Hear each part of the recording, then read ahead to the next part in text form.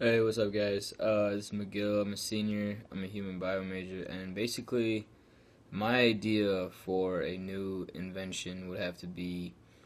I'm surprised this hasn't been thought of already. Basically, it's like a solar-powered air conditioner for your car. Example, say it's a hot summer day, and when you come back into your car, it's gonna be real hot. But say with this solar-powered air conditioner, you could set it to a temperature you would want to be it would want to be at when you get back into your car, and vice versa. On a cold, snowy day, you could have it preset to a temperature you want it to be, and have a heater, a self-powered heater in your car.